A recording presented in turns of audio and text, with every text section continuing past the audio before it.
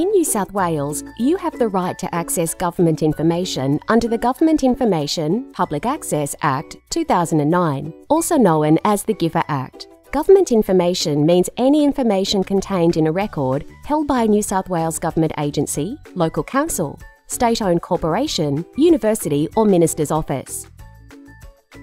It can include records about various topics, for example, how a government agency works, personal information of an individual, information about government decision-making processes, etc.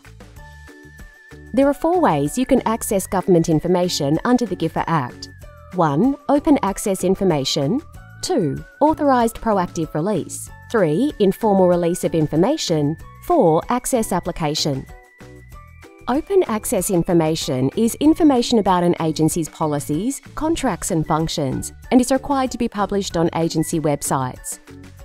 Authorised proactive release is the release of other government information that may be of interest to members of the public, for example, upcoming major projects and strategic plans. Informal release is where you contact the agency and ask for any government information at no cost.